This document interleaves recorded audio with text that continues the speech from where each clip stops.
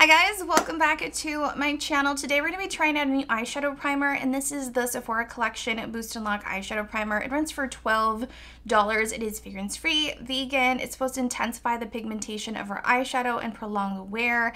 It's supposed to be non-greasy, non-sticky. It's supposed to also have a radiant matte natural finish. So today we're going to be testing it out. We're going to see what is the consistency like. Does it have a pigmentation to it? Does it enhance the vibrancy of our eyeshadow?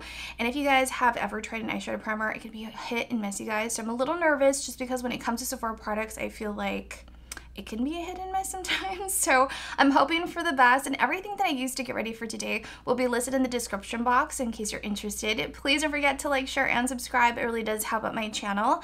And as always, let's jump on in and finish getting ready for the day. So in case you haven't seen the packaging, this is basically it, and you do receive 0.33 fluid ounces. So I feel like it's a good amount. This could essentially last you a long time, depending obviously on how much product you use, how often you use it. But it does also come with a doe foot applicator, which I like. It's nice and spongy. It's also like flexible at the same time, so I personally really like it. I feel like it'll apply a generous amount on your lids, and obviously you can apply this directly on your lids, use your finger to blend out the product, a sponge, or even a brush. So I personally really like it. As for a scent, I don't pick up a scent to this primer, which I'm actually surprised. Usually it smells like, I don't know, like glue or like makeup or something, but this doesn't have a scent to it at all. As for the consistency, to be really honest, it feels really moisturizing when you apply it on at first, but it does take a moment for it to dry down. But once it is dry, it definitely is sheer. It's translucent, has a slight little pigmentation to it, but it's very, very light. I feel like you probably won't pick it up on camera, and honestly, I feel like once you apply an eyeshadow, I think you won't even notice it either. So that is the only thing, but it does so far have a matte finish to it. I've applied it on in the center on the back of my hand. So far it definitely has a matte finish. I'm really excited to apply this on. The only thing that I can think of right now that I'm a little worried about is when it comes to more like translucent eyeshadow primers, if you're not careful and you don't apply on an even amount and blend it out evenly throughout your lid, sometimes it can apply on, your eyeshadow can start looking a little patchy and become a big issue. So that is the only thing to kind of, you know, keep in the back of your mind. So go ahead and apply on this eyeshadow primer directly on my lid. I'm probably applying on a little too much, but it's fine. And I'm going to go in with a blending brush and blend out this eyeshadow primer all around the lid. And this is kind of like my preferred method. I personally don't really like having like dirty hands, so I'm just going to go ahead and use this brush to blend it out throughout my lid.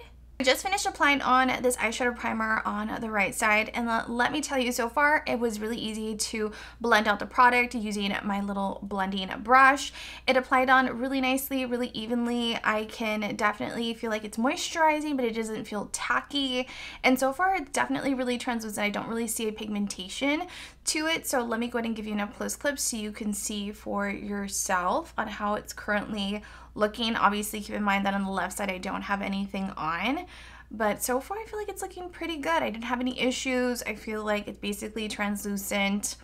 It's looking pretty good. It's definitely a matte finish. So now we're going to go into our first eyeshadow palette, and this is the Nomad X Toscana eyeshadow palette. I think I received it in my BoxyCharm or my Ipsy Glam Bag Plus monthly subscription, and I really like this eyeshadow, especially Flor de Latte. I think that's how you pronounce the name of this eyeshadow shade. And it's basically like a cream, kind of like off-white eyeshadow, and I'm just going to go in with my blending brush from BH Cosmetics, pick up a little bit of eyeshadow, and just apply it throughout the lid as our base shade. We're gonna go into our transition shade, and we're gonna use the same brush because we just like to make things easier here.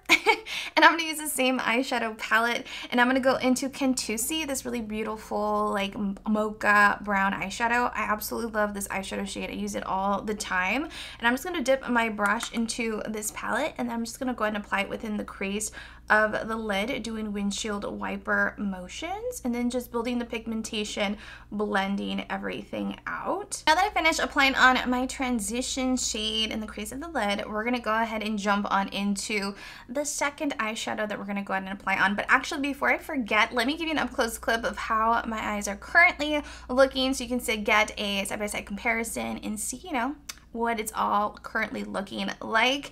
And let me tell you, I didn't have any issues blending out the product. Nothing has applied on patchy. The only thing that I have noticed so far that on the left side of my face, my eye, is definitely not as vibrant. I had to go in a few more times trying to build the pigmentation so it can kind of look even from one side to the other. So that is the only thing, but so far I haven't had any issues. Everything I feel like is looking pretty good so far. So we're gonna go ahead and jump on into our KVD Shade and Light palette. I'm not sure what the name of this specific palette is, but I will look for it and I will have it linked down below in the description box for you guys.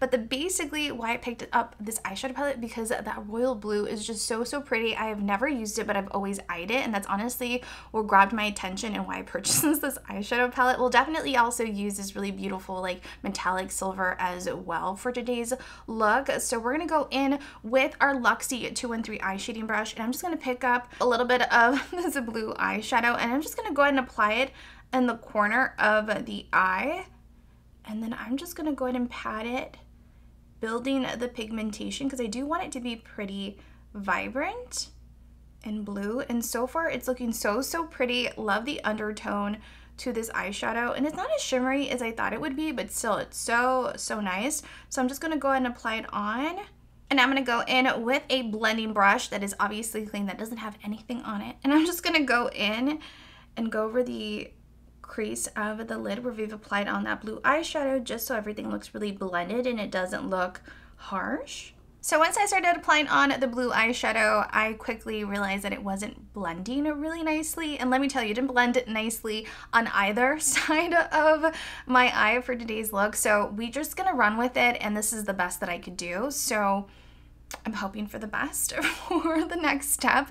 Let me give you an up-close clip on how my eyes are currently looking. Comment down below so far, what do you guys think? To be really honest, I didn't notice a difference from one side to the other on the vibrancy or the blendability of so far this royal blue eyeshadow. So I feel like they're pretty much tight at this point when it comes to this specific eyeshadow that I've applied on. I didn't notice a difference from one to the other, but so far I really love the blue pigment to it. Unfortunately, it's not as shimmery as I thought it would be, but I'm hoping that the silver shade in the palette, it's gonna give us that little pop of something. And so I'm gonna go in with my Wet n Wild Bretman Rock detailed brush, and I'm just gonna go back in and pick up a little bit of that metallic silver shade, and I'm just gonna go in, pick up a little bit of the eyeshadow. I'm just gonna go and apply it throughout the rest of the lid, and I'm just hoping that it's gonna blend really nicely with that royal blue, just because that royal blue girl does not want to blend for its life for some reason. And so far, as much as I've tried to apply on the really beautiful metallic kind of like silver eyeshadow in the corner of the lid, I feel like it's really pretty, but I just don't really like the transition from that silver to the royal blue. So I'm gonna go into the LA Girl Main Stage Desert Dream eyeshadow palette, and I'm just gonna go into this really beautiful, I don't even know the name to this eyeshadow, but I'm gonna go into this really beautiful like light blue eyeshadow. Love the pigmentation into it, so I'm just gonna go ahead and apply it in the center just to melt both of those eyeshadows together. It just needs like a little bit more, like something a little bit more. And so far, just using my finger, it is looking beautiful. I feel like that's exactly what I needed to tie them both together. So I just finished on my eyes. Let me give you an up close clip of how my eyeshadow is currently looking from one side to the other.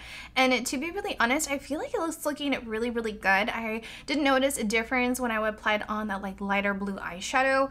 I didn't notice like I had to use more eyeshadow than one side to the other. Everything blended really nicely, and I definitely feel like it tied the look together really well. I love the silver like metallic kind of eyeshadow. It's really pretty. Again, tricky to blend on this product, but overall I really like how the look is kind of like pulling together so far. So I'm gonna go in with my Morphe little dome shader brush, and I'm just gonna pick up a little bit of the blue eyeshadow that we applied on the upper lash, and I'm just gonna go and apply it in the corner of the eye, just dabbing it on and just connecting it slightly to the upper lash line. I quickly applied on eyeliner, and the eyeliner that I used is the LA Girl Shockwave Metallic Eyeliner, and this is in the shade Ocean. I feel like it matches perfectly with the blue eyeshadow that we've applied on for today. And I'm going to go back into the Nomad Toscana eyeshadow palette. I'm going to use my blending brush that we were using earlier to apply on Cantusi, the really beautiful mocha brown. And I'm just going to go ahead and apply it on the lower lash line to kind of blend out the edges, just so everything kind of looks blended and seamless and all looking, you know, cohesive as one and not looking too harsh. All right, you guys, I have finished getting ready. What do you guys think of today's look, girl? I feel like it turned out so good. I kind of blew myself away just because, you know, I kind of winged it today. I didn't know what I was gonna do. I didn't know what was gonna happen. The blue just didn't want to blend, girl. I got a little nervous. I was like, oh my God, what am I gonna do? And it actually turned out really well. I'm really happy with the look that I've created for today. And I also don't really feel like I noticed a difference from one side to the other using the eyeshadow primer. I definitely noticed a difference when I applied on my crease shade at first. I feel like one side was definitely more vibrant. I didn't have to dip my brush into the pan too many times, trying to build the pigmentation like I did on the left side. And so far, when it came to the more shimmery shadows like the royal blue and the metallic silver eyeshadow, I feel like they all kind of reacted the same way consistently from one side to the other. Granted, I feel like it wasn't the eyeshadow primer that gave me issues blending out that royal blue shadow. I think it was just the formula of the eyeshadow itself. But overall, I feel like we made it work for today, and I really like the look that I've created, and I hope you guys do too. I love the price point. I'm going to continue testing this out. I love that it's fragrance free, vegan. I love the formula of it. It felt really moisturizing. It blended really nicely, and it honestly felt like I didn't have anything odd. I didn't feel greasy, sticky, or anything like that. So I'll continue testing this out, so stay tuned for one of my monthly fave and fails. But everything that I used, I will have it linked down below in the description box. I hope you guys enjoyed today's video. If you have any questions, also comment down below. Ask away. I'm always here to help. Please don't forget to like, share, and subscribe. If you watched this video this far, thank you so much for watching today's video, and I will see you all in my next video. I love you all so much. Bye!